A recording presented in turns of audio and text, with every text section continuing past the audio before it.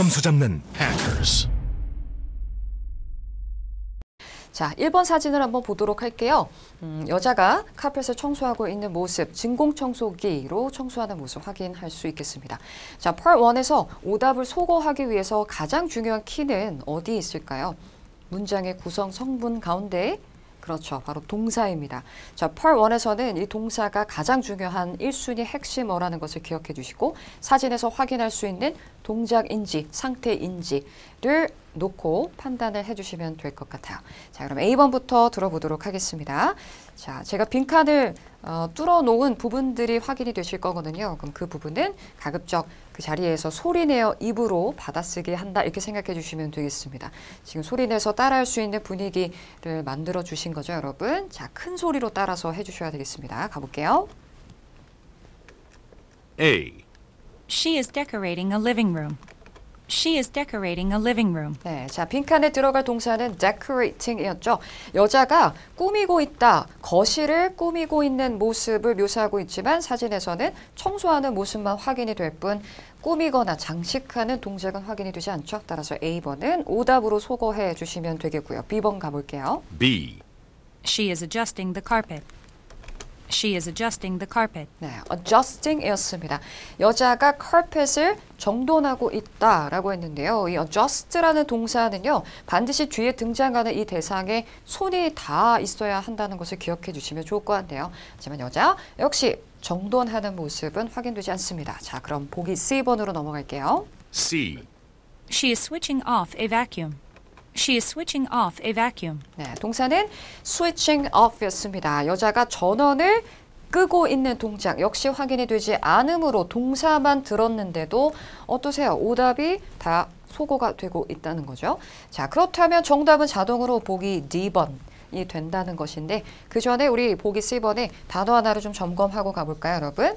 자, 사진에 진공청소기가 확인이 되고 있었습니다. 그 진공청소기를 묘사하면서 A vacuum. A vacuum. 네, 앞부분에 이 A라는 관사가 붙어 있었는데요. 성어마다 조금 틀리기는 합니다만 어떤 성우는 A를 어로 발음을 할 수도 있고 어떤 성우는 A 이렇게 발음을 하기도 합니다. 그래서 A vacuum 이렇게 들렸었는데요. A vacuum. 그렇죠. 이 진공청소기 발음으로 암기하셔야 돼요. A vacuum. A vacuum. 그렇죠. vacuum. vacuum이라는 단어 알아놓으시고요. 보기 D번으로 건너가 볼게요. 정답은 D번입니다. 그렇지만 우리 동사에 또 집중해 볼게요. D. She is operating a machine. She is operating a machine. 네, 동사는 operating이었습니다. 기기를 작동시키고 있는 모습 확인이 되네요. 그래서 정답은 David 이렇게 연결해 주시면 되겠죠. 자, 이번 사진으로 넘어가기 전에 우리 여기에서 좀 추가적인 표현들을 정리해 볼 필요가 있을 것 같아요. 자, 우리가 기기를 사용하고 있는 모습을 묘사하면서 이 operate라는 동사가 아주 상당히 많이 등장한다는 것을 알아놓으시면 좋을 것 같고요. 우리는 이 machine이라는 표현에 좀 주목해 보도록 하겠습니다. 자, machine이란 단어는 굉장히 개괄적인 단어인데요. 자, Part 1에서는요, 좀 개괄적인 표현이 정답이 좀 잘 되는 경향이 있다는 것을 기억해 주시면 좋을 것 같습니다. 이 machine이라는 것을 좀 더 구체적으로 이야기한다면 vacuum 이라는 표현이 될 수 있는 것이겠죠. 그렇죠? 혹은 우리가 machine이라는 표현과 관련해서 이런 기계를 의미하는 혹은 장비를 뜻하는 개괄적인 단어들을 함께 정리해 둘 필요가 있을 것 같습니다. 자, 우리 machine이라는 표현은 다 알고 있을 거예요. 동의어 표현이고요. machinery라는 단어도 알아놓으시면 좋겠죠. 기계를 의미합니다. 동의어이지만 machine은 가산이고요. machinery는 불가산이죠. 자, 또는 우리가 기계나 장비를 의미할 때 device라는 표현도 사용할 수 있고요. 또 많은 분들이 생각해 보셨을 거예요. equipment라는 단어도 머릿속으로 떠올려 주셔야겠죠. 그래서 Part 1에서는 이와 같은 개괄적인 단어들이 아주 많이 등장한다는 것을 기억해 주세요. 자, 2번 사진으로 넘어가 보도록 할까요, 여러분? 2번 사진입니다. 자, 한 사람한테 포커스 맞춰져 있는 사진입니다. 자, 역시 우리 동사에 집중해서 오답을 하나하나 소거해 나가면서 문제 풀어볼게요. A번부터 갑니다. A. A man is raising one of his arms. 네, 자, 남자 뭐 하고 있다고 했죠? raising. 자, 손을 들어 올리는 모습을 지금 묘사하고 있는데 남자의 두 팔 중에 한 팔이 그렇죠. 하늘을 향해 올라가고 있습니다. 그래서 손을 들어 올리고 있는 모습이 확인이 되므로 A번이 확실한 정답이다. 이렇게 표시하고 출발할 수가 있겠네요. 자, 그치만 우리 항상 보기 나머지 보기 문장들도 듣고 확실하게 오답 여부를 판단하고 가시는 것이 좋겠습니다. B번 가보죠. B. A man is getting into a helicopter. 네, 자 남자 뭐 하고 있다? Getting into가 동사였습니다. 계속해서 동사에 집중해 주셔야 돼요. 헬리콥터에 getting into 하고 있다는 것은 헬리콥터 안으로 들어가고 있는 모습, 탑승하는 모습을 묘사하고 있다는 것이죠. 하지만 사진에서 확인할 수 있는 헬리콥터는 있습니다만 동작이 없으므로 다시 한번 동사에서 오답으로 소거가 되고 있네요. 자, 보기 C번 가볼게요. 동사에 집중합니다. C. A man is taking off sunglasses. 자, 동사 뭐였죠, 여러분? taking off 였습니다. 자, 선글라스를 벗고 있는 동작을 묘사하는 표현이었죠. 사진 속의 남자는 선글라스를 착용한 상태이지 벗고 있는 동작은 확인이 되지 않으므로 주의하셔야 되겠습니다.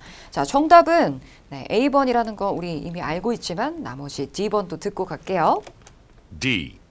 A man is using tools to repair an aircraft. 네, 좀 길었었는데요. 이미 using tools에서 오답으로 소거할 수 있겠습니다. 도구를 사용하고 있다 했는데 도구는 사진에서 확인이 되지 않습니다. 자, 뒷부분에 또 그 목적을 이야기하면서 aircraft, 항공기를 수리하기 위해 도구를 사용하고 있다. 수리하는 모습인지도 확인이 되지 않으므로 오답으로 소거해 주셔야 되겠어요. 자, 여기서 짚어볼 표현이 있다면요. 우리 take off라는 표현을 좀 살펴보도록 할까요? 여러분, take off라는 이 표현은요. 크게 의미가 두 가지가 있다. 이렇게 기억해 주셔야겠습니다. 자, 어떤 표현이 있는지 다시 한번 점검해 보세요, 여러분. take off의 첫 번째 의미는요. 그렇죠. 벗다. 라는 뜻을 가지고 있죠. 옷이나 장신구를 벗다라고 할 때 사용할 수 있고요. 두 번째는 지금 항공기가 있는 사진이어서 take off라는 표현이 만약에 보기에서 또 다른 표현으로 등장한다면 이륙하다라는 뜻으로도 등장할 수 있다는 것을 기억해 주시면 좋을 것 같습니다. 자, 그리고 마지막 보기 D번에 aircraft라는 표현이 있었는데요. 이 craft라는 단어는 수송수단을 뜻해요. 그래서 aircraft 하면 항공기, 흔히 우리가 생각하는 비행기를 aircraft로 묘사할 수도 있고요. 또 관련해서 aircraft가 아니라 앞에 watercraft 이렇게 붙어 있다면요, 여러분. 이건 어떤 운송수단이 될까요? 그렇죠. 선박이나 배를 뜻하는 그런 표현으로 또 Part 1에서 많이 확인할 수 있는 표현이다. 같이 기억해 주시면 좋을 것 같습니다.